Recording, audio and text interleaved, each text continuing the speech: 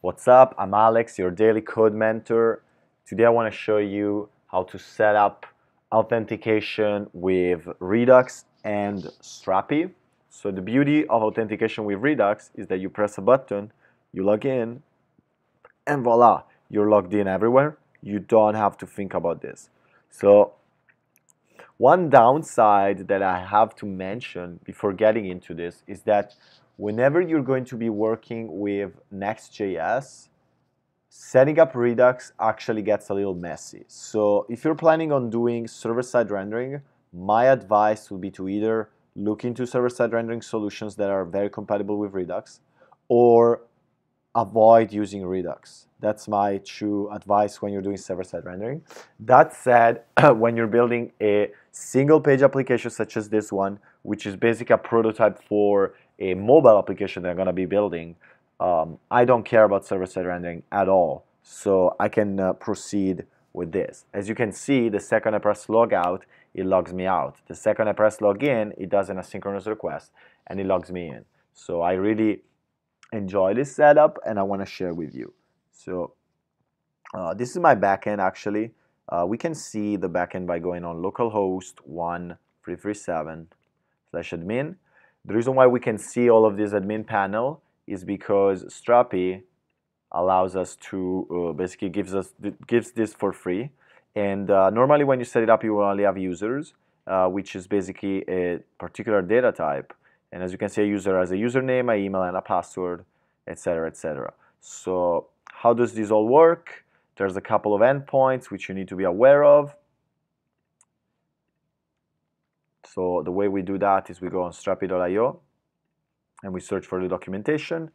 It's going to take a couple seconds. Anyway, the URL that we're interested in are the registration and the local signup. So this will be the local signup URL, while there's going to also be a second URL that has to do with signup. So if you are in the Strapi documentation, you can just click on plugins, users, and permissions, and you will be able to see your authentication. This is how you use the token. We'll get into that in a second. This is how you register. You just do out/local/register. And then you're going to have to pass three parameters: username, email, and password. Okay? And for signing up, for logging in, you just do auth/local.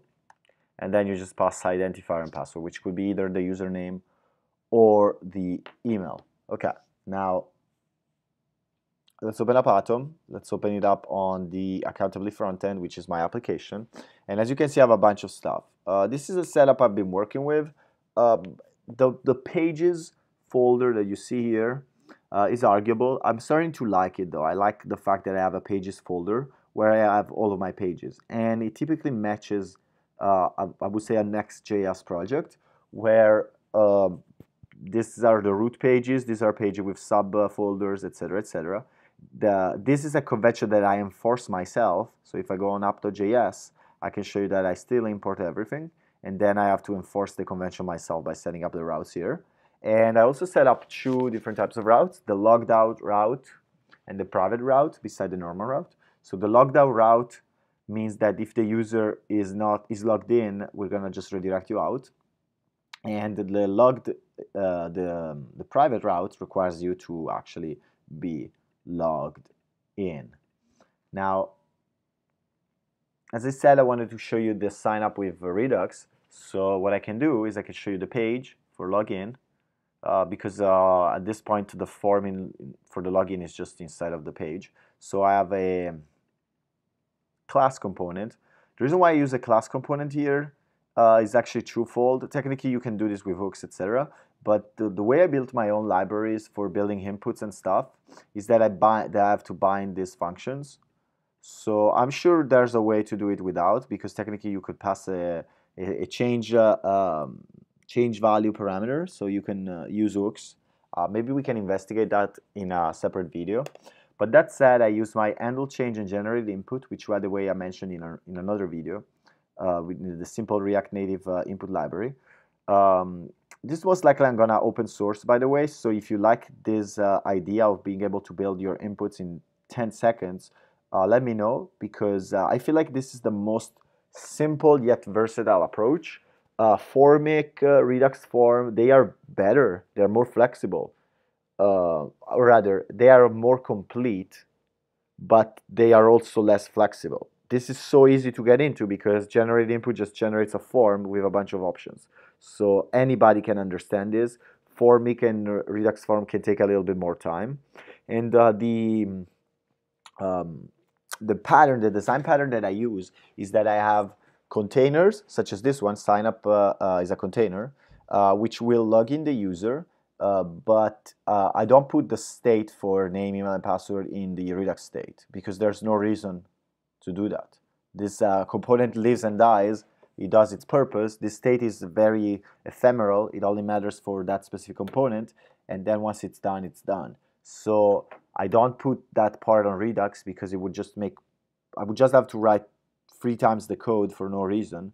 So I just do this, I just bind my handlers and I generate them. And then when I submit, and by the way, the beauty of this library that have perfection over time is that I can also set this form to be disabled if you don't edit it. So this is not say that not edited, as you can see initially. So if you were to remove everything, which I guess it wouldn't unset the value, but if you had no values here, I guess I can do that by going here on localhost 3000/signup. You should see that again I can't click the button. Why? Because there's no data. So if you do set it up, you do. Obviously you would have to write better validation functions. There's no validation here. But that said, at this point we generated the input, we have our button, we have all of our nice stuff, and what happens next? I'll show you the action creator and the reducer. Actually, I'll show you the reducer first. The reducer is a joke. The reducer just says fetch user, return the payload.data, and loginUser, return action.payload. Technically, you could just have return null. You could literally just write null here. It would be the same thing, but it's not a big deal. That said, the action instead is going to have a get token, set token, clear token, which I'm going to discuss later. And then we're going to have our fetch user, loginUser, and exception. We have our get token to get the token, which is the JWT token, right? The authentication token that we need to do authenticated request. This endpoint is the fetch user. It basically leverages the endpoint that Strapi uses called /me. So I'm going to search for /me, which actually doesn't seem to be here, which is fine because it's basically some of the documentation for Strapi is not as perfect as it would be. That's why I would highly recommend you taking my course that I'm working on. So if you're interested in the Strapi course that I'm building, definitely leave a comment. I'm going to give you a discount if you do. And basically in the Strapi course, I cover all of the foundational skills required to build an API, the foundational skills for authentication, how to do events, how to use the difference between controller services and models and the schema. And we also touch upon working with plugins. And basically, we touch upon all of the skills that allow you to be lethal with Strapi.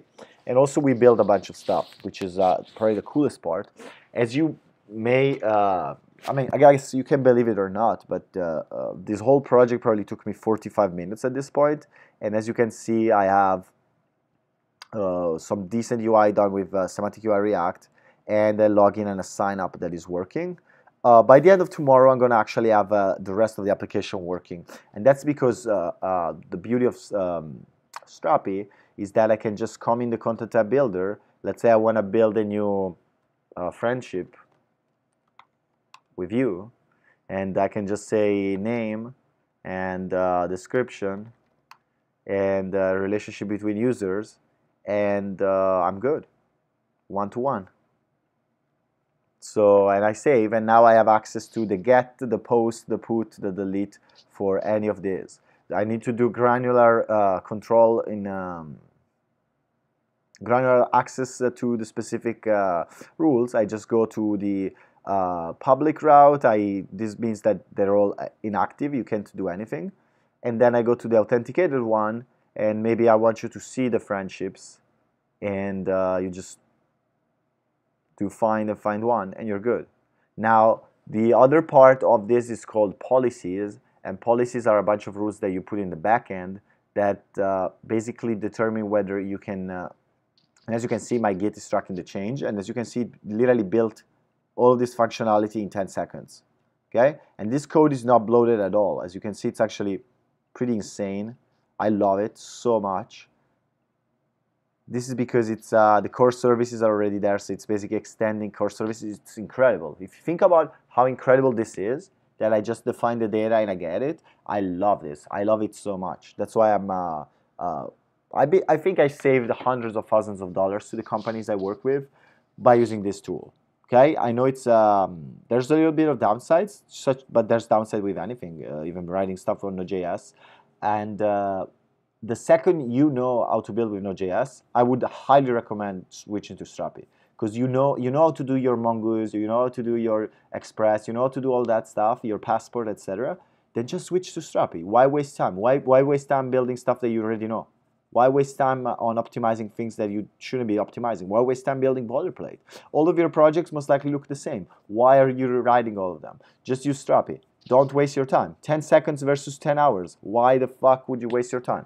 Just jump on the course with Strapi, leave a comment below, and I'm going to give you an insane discount. I'm also going to make you part of the tribe if you leave a comment on this one. So to finish this up, the beauty of this pattern in the front end is that, well, let's finish up the sign up. How does it work? You just log in, you have your identifier, your password, you do an asynchronous request, and then you return your payload.